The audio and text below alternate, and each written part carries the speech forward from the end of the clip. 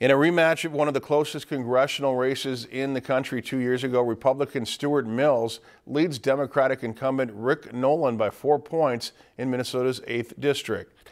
The KSTP Survey USA poll shows Mills leading 45% to 41%, with 14% of voters undecided still.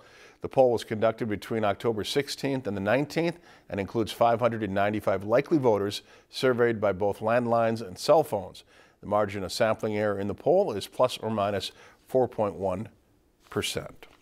If you've enjoyed this segment of Lakeland News, please consider making a tax-deductible contribution to Lakeland Public Television.